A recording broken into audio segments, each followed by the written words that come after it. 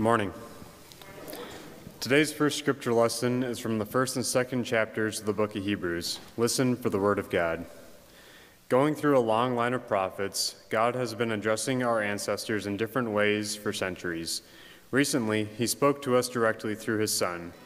By his Son, God created the world in the beginning, and it will all belong to the Son at the end. The Son perfectly mirrors God and is stamped with God's nature. He holds everything together by what he says, powerful words. After he finished the sacrifice for sins, the Son took his honored place high in the heavens, right alongside God, far higher than any angel in rank and rule. Did God ever say to an angel, "You are my Son, today I celebrate you," or, "I'm his Father, he is my Son"? When he presents his honored Son to the world, he says all angels must worship him. God didn't put angels in charge of this business of salvation that we are dealing with here. It says in Scripture, "What is man and woman that you bother with them? Why take a second look their way? You made them not quite as high as angels, bright with Eden's dawn light. Then you put them in charge of your entire handcrafted world." When God put them in charge of everything, nothing was excluded, but we don't see it yet. Don't see everything under human jurisdiction. What we do see is Jesus, made not quite as high as angels, and then through the experience of death, crowned so much higher than any angel, with a glory bright with Eden's dawn light. In that death, by God's grace, he fully experienced death in every person's place.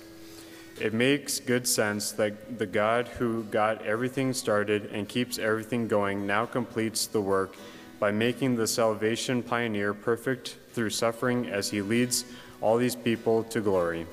Since the one who saves and those who are saved have a common origin, Jesus doesn't hesitate to treat them as family, saying, "I tell you, my good friends, my brothers and sisters, all I know about you, I'll join them in worship and praise to you." Today's second scripture lesson is from the Gospel of Mark, chapter 10. The people brought the children to Jesus, hoping he might touch them. The disciples shooed them off, but Jesus was irate and let them know it. "Don't push these children away. Don't ever get between them and me. These children are at the very center of life in the kingdom. Mark this: unless you accept God's kingdom in the simplicity of a child, you'll never get in." Then, gathering the children up in his arms, he laid his hands of blessing on them. The words of God for the people of God. Thanks be to God. Wasn't it great to see the kids coming forward for the children's message? I mean, wasn't that powerful? I love to see children's bright, smiling faces and their eagerness in learning about the gospel. I love being here on Tuesdays and Thursday mornings when parents are dropping their kids off for our Mom's Morning Out children's education program. Do you know that we have over 90 kids registered coming every Tuesday and Thursday here to the church? We've had to add teachers this year to handle the influx of children. And it's not a daycare, it's Christian education, and we're so happy to see those kids. On Sunday mornings and on Wednesday nights, kids and adults are also getting Christian education and learning more about our Savior and the gospel message. And I think it's important for us to be reminded of the importance of children in the Christian faith. We're all God's children, but the importance of young people in our church and in the eyes of God. Here at First, we put great store in the safety and lives of our children. And that's what I want to think about a little bit today as we reflect on the important story from our gospel message in the Gospel of Mark this morning. In this passage, we're joining Jesus and the disciples at a real crunch point in the gospel narrative. Jesus is on his way to Jerusalem. He knows he's going to be crucified. But the importance of receiving children is such that even in this period of emotional agony, he finds time for them. The story is a well-known one, and it's a lovely image of Jesus, isn't it? We've all seen Sunday school images and paintings of Jesus with a smile on his face, with a little children around him. The picture that you see in front of you today is one that I happened to pick up at the CAP office when I was driving someone over there for some support services. The CAP office has a little thrift shop. It's not much, but this picture was sitting there for $1. And it just reached out and touched me, and I'm going to find a frame for it, and we're going to put it in the children's wing upstairs because I think it speaks to us about Jesus' love for children. And I hope you'll take the time to take a look when you come up for communion today at that picture. I think it reflects our gospel story today perfectly. And it's one of those biblical stories. It's right up there with the Nativity as an example of a nice story that rarely gets beneath our skin and we really understand what's happening here. So let's look at it in a little more detail to see what we can learn about God through this story.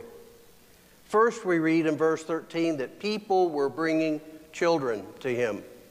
Perhaps the image you have in your mind is a group of mothers taking their children to, a mom's morning out or some other daycare. Or they're taking a day out back in the first century to see this famous man called Jesus. An exciting activity, something like that. But the truth is, the way the passage is written in Greek, the truth is very different.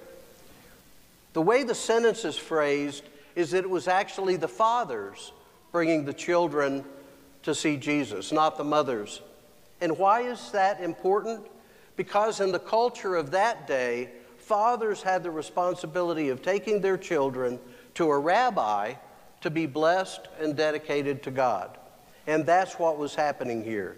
The word bringing is not the usual one used, but it's the word that talks about making a sacrifice to God as a way of dedicating oneself as a sacrifice to God.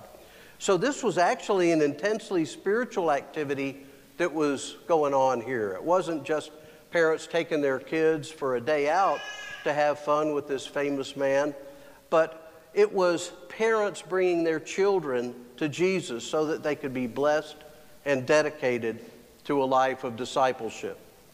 And that's at the heart of what we want for our children here at Rapid City First, isn't it? We want them to enjoy coming and have fun and make friends, but ultimately we're wanting our children to be blessed by God, and we dedicate them to Him so that they grow up to be strong disciples. And that's the command that God gave us in Deuteronomy chapter 6, which says, "You shall teach my laws diligently to your children, and shall talk of my laws when you sit in your house, and when you walk by the way, and when you lie down, and when you rise up." It's our spiritual responsibility to nurture our children in the Christian faith at home with them by bringing them to church regularly. And for those who don't have children, everyone still has a responsibility within our family here at Rapid City First to do what we can to encourage the nurturing of children in the faith. As we return to our gospel reading, we see that not everyone was happy with the children coming to see Jesus. And amazingly, the people who resented it most were the disciples.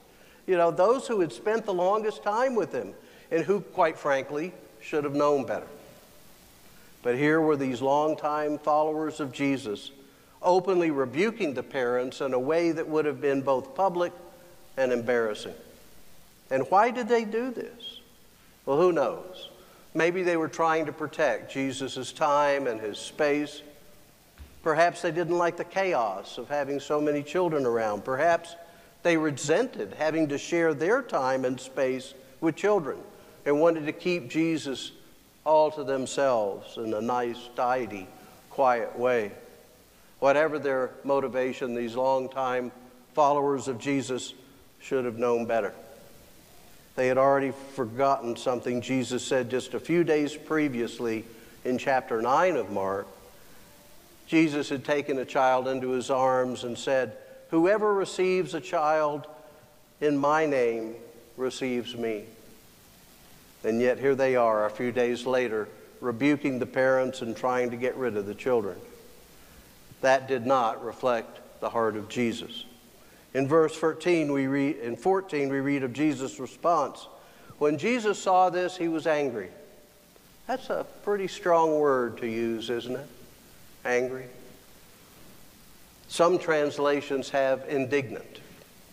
But Jesus was really angry with his disciples here because their actions didn't represent his value system. Remember our discussion a couple of weeks ago in the book of James? We weren't told not to get angry. We were told to be slow to anger, not to fly off the handle or react without thinking. Jesus knew here what he was doing, and he applied the emotion in a thoughtful manner. We must absolutely recognize that when we fail to encourage children in the faith, when we spurn them, Jesus will be angry with us too, because our actions as a church would not represent his value system. It's not saying that children should be allowed to run riot anywhere, or everything that we do should be organized around children. Children and parents need to respect each other in the same way they seek respect for themselves and children. But what Jesus is saying here is that the discipleship of children and young people is at the very heartbeat of his ministry, and therefore at the very heartbeat of the mission of the church and of this church. And to express the importance of discipling children and young people, Jesus gives two quick commands in verse 14. Let the children come to me. Do not stop them. If we want to reflect the heart of Jesus in our church, we have to be continually striving to find new and creative ways to encourage the children to come to him, and to be continuously striving to dismantle the barriers that prevent them from finding Jesus for themselves. There's an African proverb that you probably know well. It takes a village to raise a child. In the same way, each member of our church family shares the responsibility of nurturing our children through prayer, through example, and through the building of relationships. But there's a flip side to this coin too. Jesus is teaching us here not just what we can give to our children, but also what we can receive from them. Children and adults don't have a one-way relationship. It's not just that adults are the teachers and children are the learners, but in the kingdom of God, children are also the teachers and adults are also the learners. This is a profound spiritual truth that demands a lot of humility on the part of adults. In the kingdom of God, we have to be willing to learn from our children, just as we are willing to teach them. We adults must be willing to be nurtured in our faith by children, just as we are willing to nurture them in our faith. And that's not some patronizing, shallow way. It absolutely means opening ourselves up to children and young people and listening to them and deeply caring about them. And they're letting them tell us about their experience with God and faith, and giving them the space to teach us truths that we would otherwise fail to grasp. And Jesus is absolutely clear on this in verse 15 when he says, "Truly I tell you, whoever does not receive the kingdom of God as a little child will never enter it." I must be as a little child in my faith to enter the kingdom of God. So how can I know what that will look like in my own life if I don't take the time to listen to children and learn from them about matters of faith and about God? Don't get me wrong. I'm not saying that our faith should be childish in the sense of immaturity, but that we are to be childlike in our faith. What does that look like? Before answering that question, let me say two things I don't believe are necessarily childlike qualities of faith, although some people have said that they are. The first is humility. Some people say humility is a childlike attribute of faith, but I'm sure you've met many children who are far from humble. In fact, I would argue that they can be very demanding. They can think the world revolves around them. They can interrupt conversations. They want our attention a lot of the time. That's to be expected because they're children and they're still learning our social rules. But it doesn't always lend itself to humility. Secondly, some people say that simple faith is a childlike quality, but I'm not sure about that either. I think in their innocence, children can be naturally gullible. That's not the same as having simple faith, and it's not really a good model for following Jesus. Beware false prophets and teachers, we are told time and time again. I think Jesus has two other things in mind here when he's talking about the childlike qualities of faith. The first is helplessness. At the heart of our Christian faith is the realization that we are utterly helpless before God. We don't have the strength of character to always do what is right. We don't have the spiritual strength to live disciplined and holy lives. We don't have the emotional maturity to always respond in love and with compassion. We're utterly helpless when it comes to living out the Christian life. We simply can't do it in our own strength. Just as a baby is utterly helpless without a caring adult to provide for its needs, so we are helpless before God. And true faith begins when we recognize our helplessness and are content to rest in that and stop struggling in our own strength. The second childlike quality is dependence. If we are helpless, then we have to be dependent on God. The Lord is our provider, and we are dependent on Him in this life and the next. No one can enter the kingdom of God in their own strength. No one can enter the kingdom of God through an attitude of independence. To enter the kingdom of God, we have to be childlike in acknowledging our helplessness and our dependence. And as we do that, we become inheritors of the kingdom of God and know what it's like to have life in its fullness.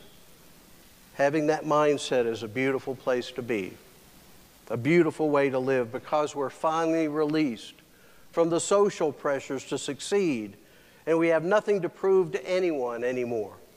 Total freedom.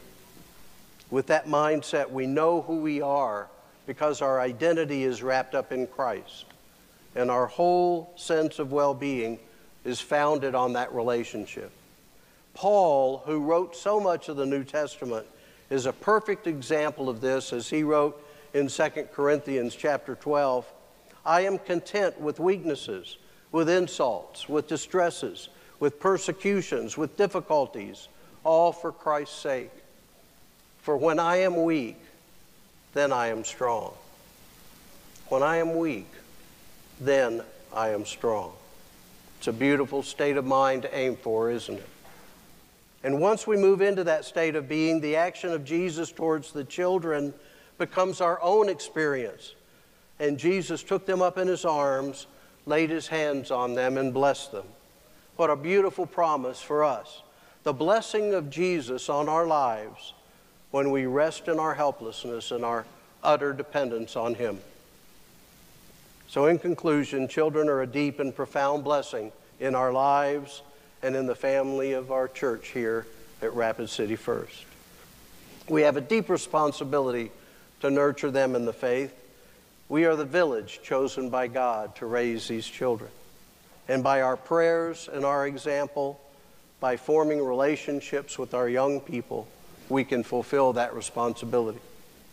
But we also have to have the humility to be taught by our children, taught what it means to be totally helpless, taught what it means to be truly dependent. And as we rest in that childlike quality of faith, the riches of the kingdom of God will be ours. Let us pray. Dear Lord, bring us a childlike faith. Let us become more helpless, more dependent on God, and see what blessings Jesus will pour out on us as a church family. Thanks be to God. Amen.